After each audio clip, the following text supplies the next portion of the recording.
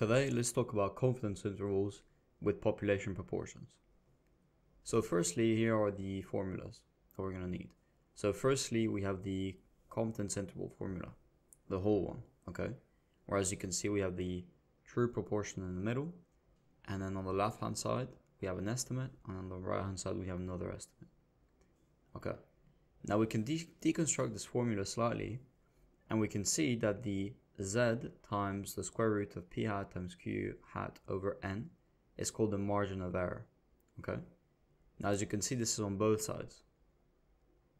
Therefore, if we substitute this whole thing for e, margin of error, we get the confidence interval, which is p hat minus the margin of error, comma, p hat plus the margin of error.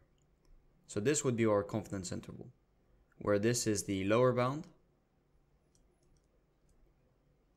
and this is the upper bound of the confidence interval. Okay.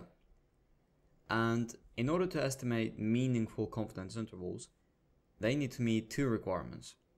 So firstly, the size of the sample has to be no more than 5% of the size of the population it was drawn from.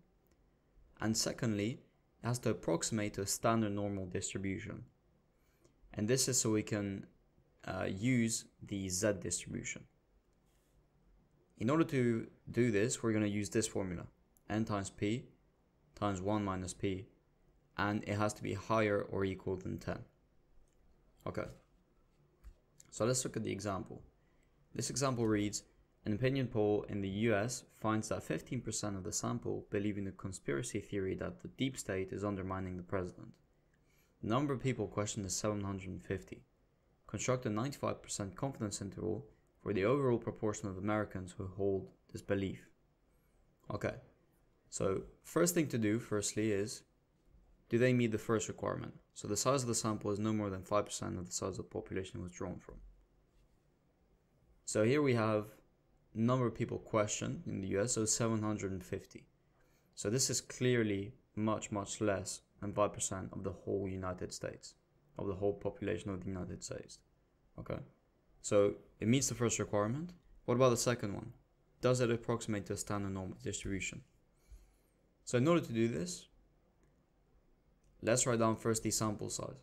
So we said it's 750. And then the proportion in this case, it says that 15% of the sample believe in the conspiracy theory. Therefore, the sample proportion is 15%. Or, sorry, as a proportion, that would be 15% divided by 100. Therefore, the proportion will be 0.15. Okay, so let's plug in the numbers here. So 750 times 0.15 times 1 minus 0.15. And this has to be higher or equal than 10. Okay, so let's solve this. So we have 750 times 0.15 times 1 minus 0.15, which is 0.85. And this gives us 95.625, which is clearly more than 10. Therefore, we can approximate this to a standard normal distribution, which means that we can use the Z table. And you'll see how in a minute.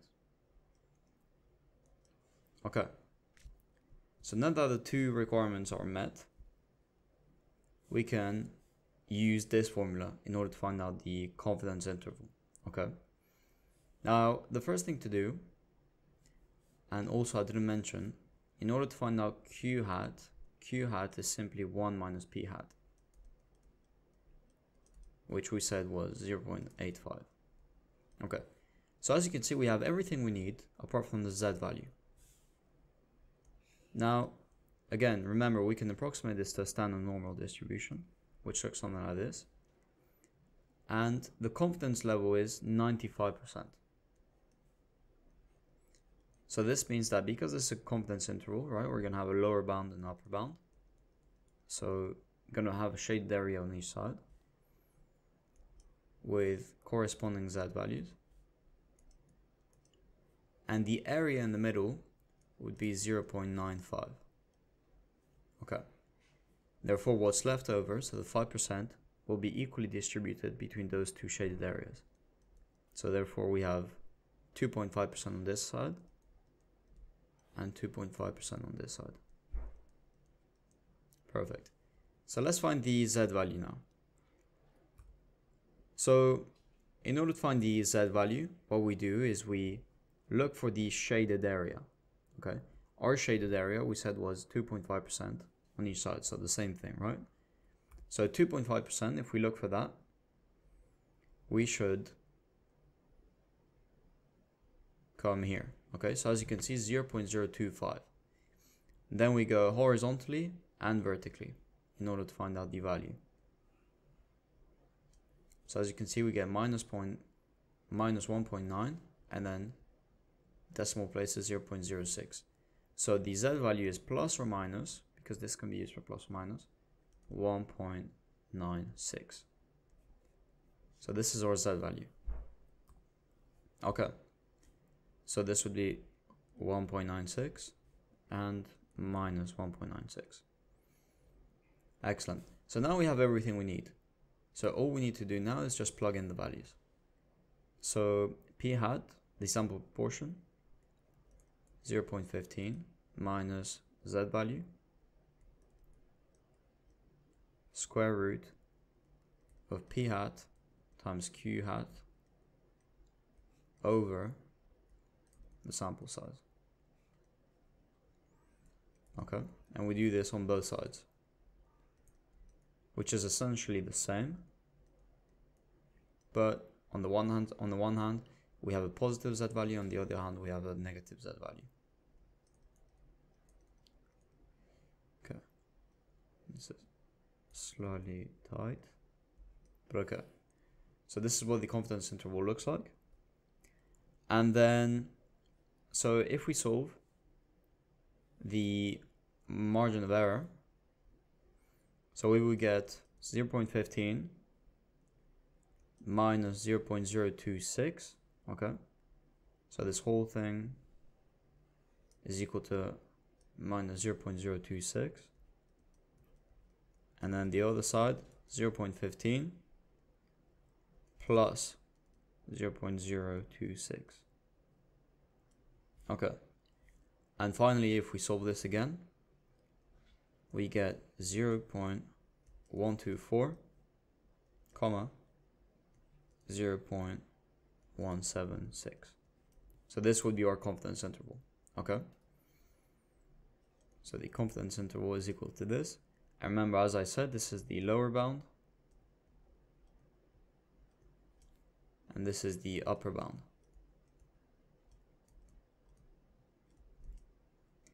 Now don't be confused with what I did here, going from writing it like this to a comma.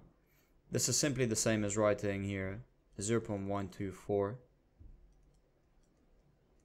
and then a 0.176. Okay, this is the equivalent. However, when you write down the confidence interval, an interval is written this way, with a lower bound value, comma, an upper bound value.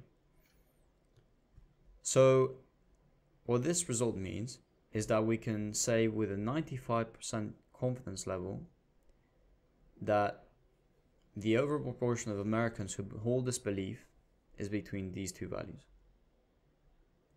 Okay? So that's it for this exercise, and let me know down in the comments if there's any questions.